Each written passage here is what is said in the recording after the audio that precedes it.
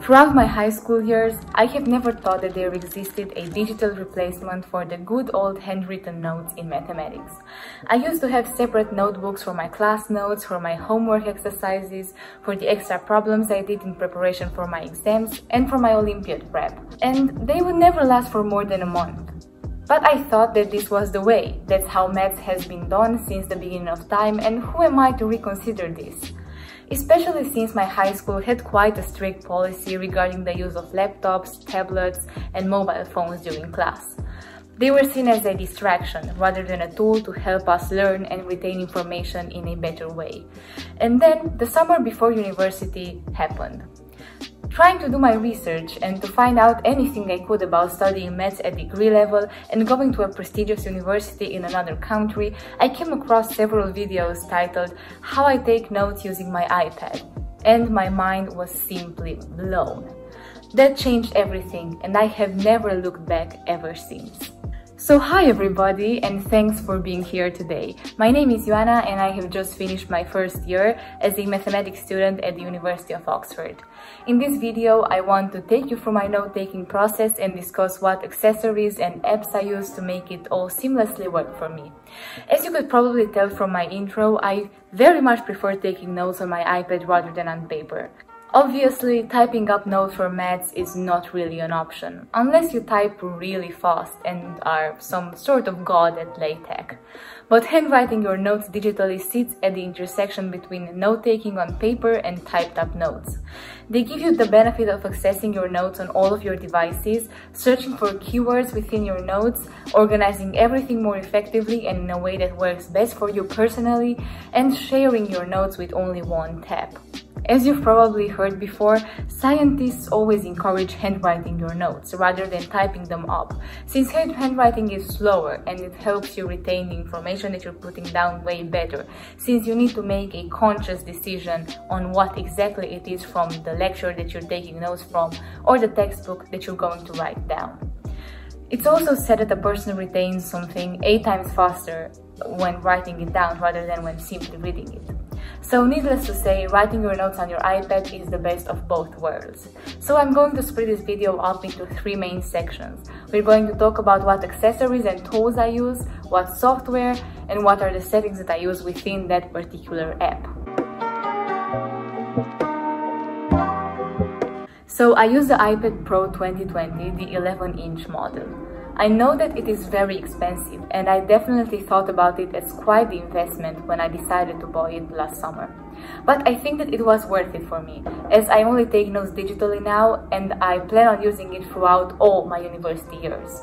However, you can definitely go for a cheaper option, such as the iPad 8 generation or the iPad Air 4, which do the exact same job and you wouldn't notice a difference while taking your notes. I paired it up with the Apple Pencil 2nd generation, which is the only Apple Pencil that works with the iPad Pro, and in the beginning that was pretty much everything that I needed to effectively take my notes. When I got to university, I also bought a case that allowed the iPad to stand up for when I needed to use it for my Zoom meetings. And I have found an incredibly great offer on Amazon that I'm actually going to link down below so you can check it out because it's really awesome.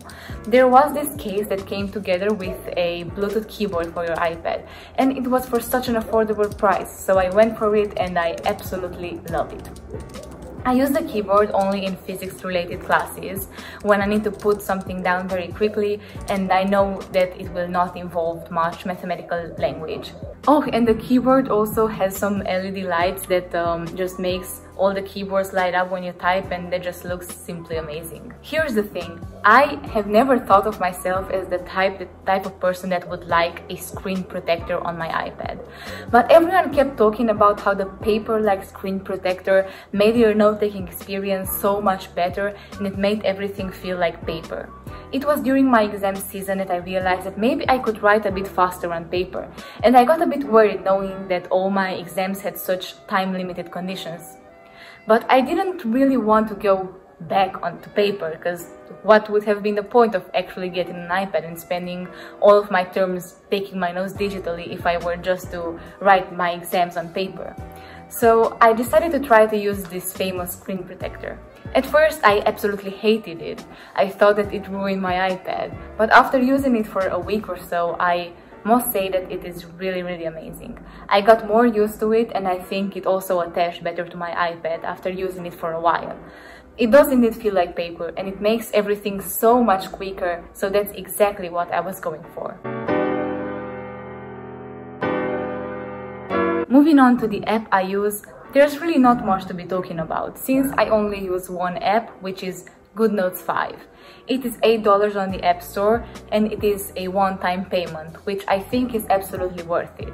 I know that there is a whole discussion going around about whether you should use GoodNotes 5 or Notability, but personally I haven't tried Notability yet. I know that it is also a really nice app, but I also think that it just all comes down to your personal preference. If you'd like, I could also maybe dig a little bit deeper into this and make some more videos about Notability versus GoodNotes 5, or maybe try some free note-taking apps such as OneNote or ColorNote. Moving on to my settings and organization, I have quite a very simple system. I created a folder for the current academic year, and within that folder I have created subfolders for each and every one of my courses, so I can easily access everything whenever I need to. And yeah, within these subfolders I just have all the files related to that specific course, which are basically just a notebook containing all the lecture notes and separate files for my solutions to the problem sheets. So let's jump straight into some of my lectures notes to illustrate everything that I'm going to talk about.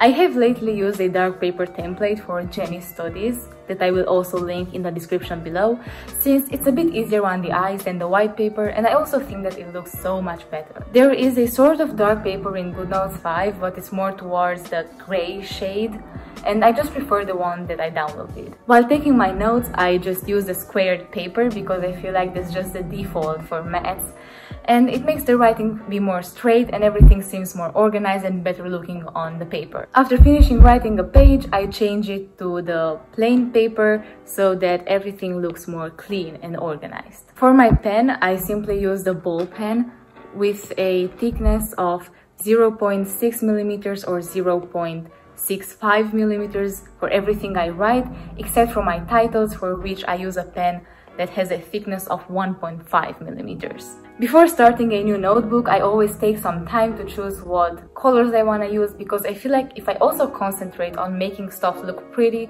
I pay a bit more attention to the things I'm writing down. So I just go for the color custom option, and if I'm writing on dark paper, I use 5 or 6 colors from the third row from the bottom, because I feel like those colors are the ones that look best on dark paper. So for this notebook, I use the white pen plus these 5 colors from this last row here. So for my title and subtitles, I use the purple pen, this one. For the titles, I usually use capital letters and the thicker pen. So it would look something like this.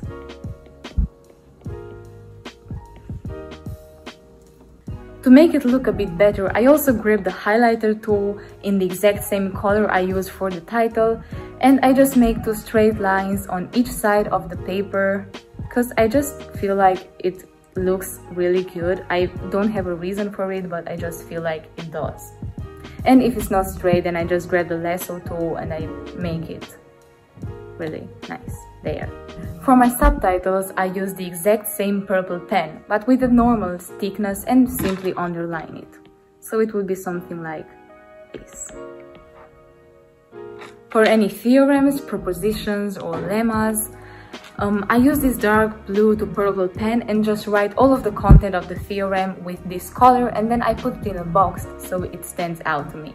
So it will look something like theorem, followed by a colon, underlined, and I guess here comes the theorem.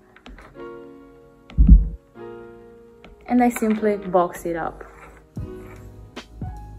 If I tap and hold on the line, GoodNotes just straightens it, which I think that is really nice. I write all of my proofs or definitions in white, so just something like proof, definition, anything. because these take up the most space and I just don't want to have a huge color explosion on my page. For any key terms within definitions or proofs, I simply write it in this pink reddish color that I have here, just so that it really stands out within all the white text. For any tasks or something that we are going to prove further in the lecture, I just put the question into a blue box in the center of the page. So it will be something like question, let's put a question mark, and I'm going to box it up again, because I feel like it gives a bit more structure to your notes if you just have everything like in boxes. Lastly, for any key observations, procedures, algorithms, anything like this, I just write it all out in this orange color. So it would be something like observation, whatever happens.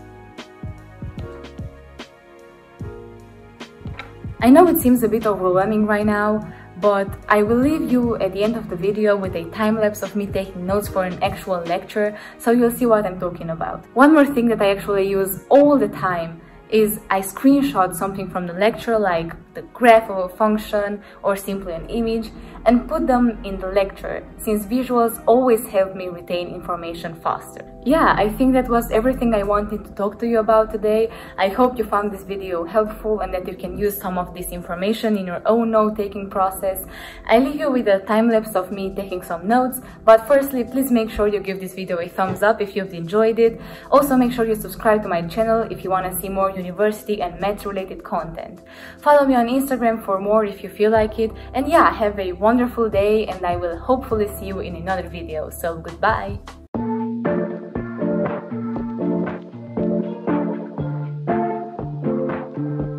I'm sick of daydreaming, I just want the feeling of you in my bed.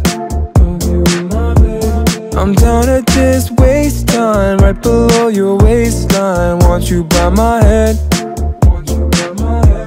I'm done with all this FaceTime, need some alone time, baby. You're always running in my mind. I'm sick of daydreaming, I just want the feeling of you in my bed. Can't spend time alone, give you my hoodie just so you can smell my cologne. Don't like all this distance, I want you close, I'm missing your existence. Fill my head with some clouds, baby.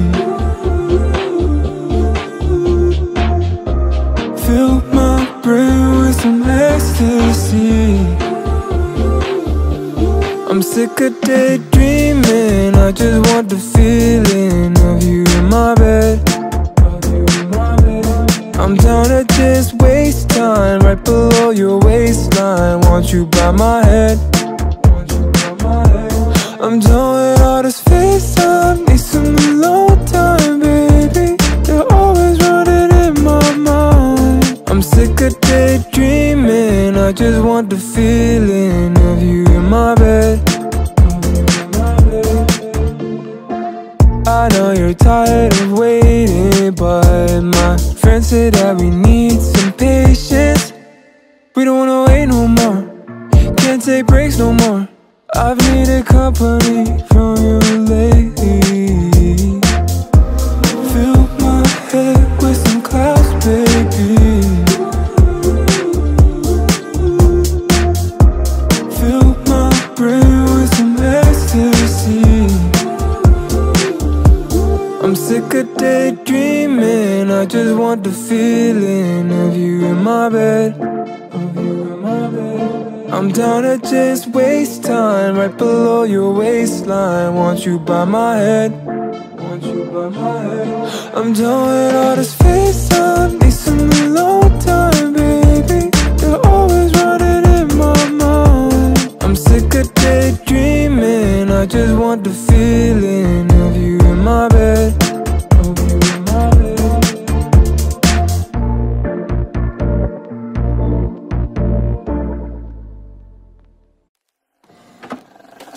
I just can't let you go. Lord knows that I've tried to. You said I was the only one. No one likes being lied to.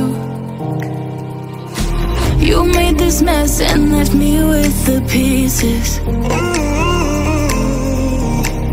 Now I wanna burn all the bridges between us.